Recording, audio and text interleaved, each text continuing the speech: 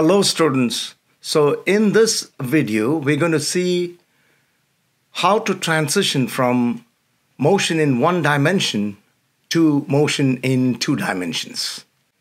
And now motion in two dimensions can be exemplified by a projectile, which is an object that is thrown at an angle to the horizontal. So if you pick up a stone and just give it a certain velocity at an angle to the horizontal, that is a projectile. It could be a javelin in athletics. It could be the shot put. It could be anything that you give a certain velocity at an angle to the horizontal. But before we come to that, let us look at this object that is dropped from a certain height. Now we see that this object doesn't have an initial vertical velocity. It does not even have an initial horizontal velocity. So it's dropped from a height of 44.1 meter. Its initial velocity along both the y and the x-axis is 0 because it's a dead object. It has no velocity. And to find the time it takes to hit the ground, we know we use A is equal to negative 9.8 meter per second squared. And then we have delta y is negative 44.1 meter. Negative because it's going down. And it's dropped from a height of 44.1 meter. And then we use this equation in kinematics, which is delta y is v naught t plus 1/2 at squared. On substitution, you get negative 44.1 is equal to, the first term becomes 0 because the initial velocity is 0. And then you have plus half times negative 9.8 times t squared. Now we can solve that equation to find the time, as you know. So on the right side, it's going to be negative 4.9 because half times 9.8 is 4.9. So divide both sides by negative 4.9 and solve for t. Also notice that the unit for t squared is going to be second squared. So when you take the square root, we get plus or minus, but time cannot be negative, so we take the positive value, which is 3 seconds. So that's what we did in one-dimensional motion. Now let's imagine that you are projecting an object, giving it a horizontal velocity, now from the same height. So you are throwing something, giving it a horizontal velocity of 10 meters per second. And we're going to find the time taken for it to reach the ground. So that's the object projected at 10 meters per second. Remember, it's perfectly horizontal. And that's the path that it takes. Now, what is the initial horizontal velocity of this object? It's 10 meters per second. But what is the initial vertical velocity of this object? It's 0 meters per second. Why? Because we projected it perfectly horizontal. It does not have a vertical component of its initial velocity. That means we're going to see that this object is going to take exactly the same time to reach the ground like the previous one. Why? Because both of their initial vertical velocities were 0. Okay, so considering the initial vertical velocity, it's 0 meters per second, and all other quantities are the same as before. So A is the same, negative 9.8 meters per second squared. Delta y is again, delta y is negative 44.1. Although it takes that parabolic path, the vertical displacement is the same. And we are going to get t is equal to 3 seconds when we use that same equation. All right? But what's the difference? The difference is that this object is not coming straight down. Instead, it's taking a parabolic path, and so it moves through a horizontal distance. So it has a horizontal displacement, which is BC. How do you find that? Now, to find that, let's look at the x quantities. So the important thing is to remember to keep the x and the y quantities separate, because the x and the y are independent of each other. So we treat them separately. As a result, what is the initial the initial horizontal velocity? It's 10 meters per second. And is there an acceleration along the horizontal? No. The acceleration due to gravity is along the vertical. So what's the component of the acceleration along the horizontal? 0.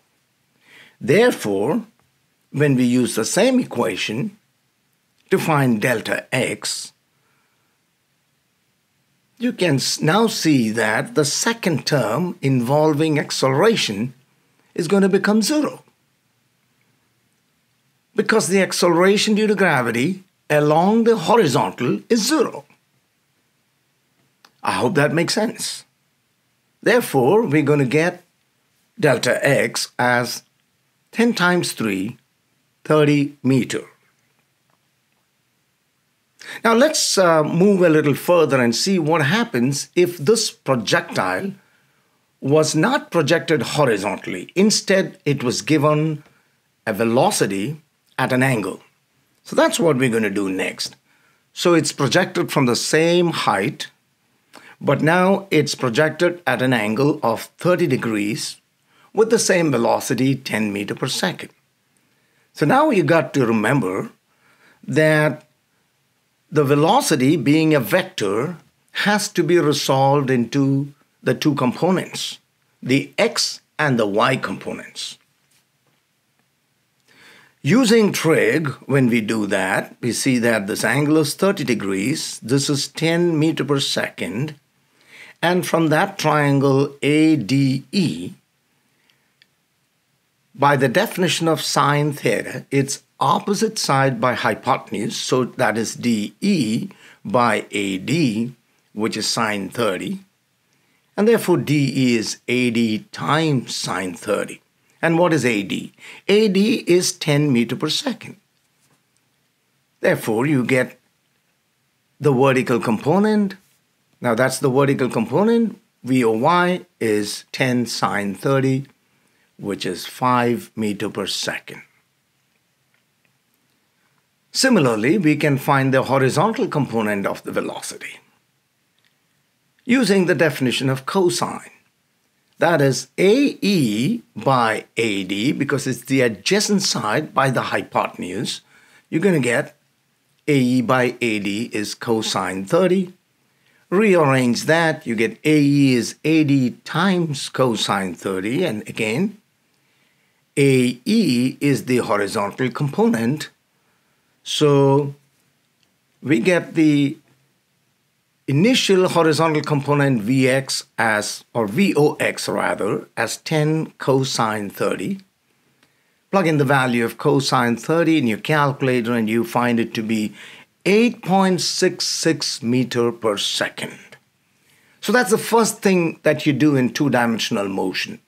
Always break up the vector, the initial velocity in this case, into its horizontal and vertical components, and then treat them as separate, like we always do, because they are independent of each other. So let's focus on the vertical component now. What is the initial vertical velocity? It's 5 meters per second. What is the acceleration along the vertical? Negative 9.8 meters per second squared. What is the vertical displacement? Well, I know that it goes a little bit up and then comes back down, but remember, displacement is the shortest distance from the starting point to the finishing point. So it starts from there and finishes down there. So starting point is A, finishing point is C, but vertically it's only moved AB. we don't have to consider how much it goes up. Why? Because it comes down by the same amount. And so it cancels out in a way. Positive something minus something. So it's actually negative 44.1 again. So that's the vertical displacement. No matter how high it goes, the vertical displacement is negative 44.1 meter. And then we can use the same equation as before to calculate the time. But there's going to be more math in this case, because when we substitute the values, we find that none of the terms become zero. So you got 5t, we're looking for time, aren't we? 5t plus 1/2 times negative 9.8 t squared. Do the math. First term is, of course, 5t, and then negative 9.8 by 2 is negative 4.9. Rearrange them, bring them all to the left side. And notice that the signs have changed because I brought these two to the left side. Their signs have changed. And you have a quadratic equation. It's a quadratic equation, and then that is a, remember, a quadratic equation is like ax squared plus bx plus c is equal to 0. I hope you remember that. And the solution is given by, in this case, the variable is t. We're trying to find t, so it's minus b plus or minus square root b squared minus 4ac by 2a. That's quite a mouthful, but you got to remember that equation. And carefully substitute the values of a, b, and c. The first term is negative b, that's why it became positive 5, because b is minus 5. Likewise, a is 4.9, c is negative 44.1. So what do you see? You see that when you multiply these two negative quantities, it becomes positive. And when you do all the math under the square root, you're going to get 889.6. In the denominator, it's 9.8. Take the square root of 889.6, you get 29.82. And once you do the math, you see that once again you're going to get two answers. One is positive, the other is negative, but we do not consider the negative sign because time cannot be negative. So it's 3.55 seconds. And then we proceed to find the horizontal displacement BC. How do we do that? Well, to find that, all you need to do is take the horizontal component of the velocity and multiply it with the time. Why? Because the second factor becomes 0. So the horizontal component is 8.66 multiplied with the time that we got, and voila, you get the answer. So that is how you get the horizontal displacement as 30.74 meter. So this is just a typical example of how to deal with projectile motion. Now, in the forthcoming videos, we will have more problems and examples worked out. So see you all on the next video.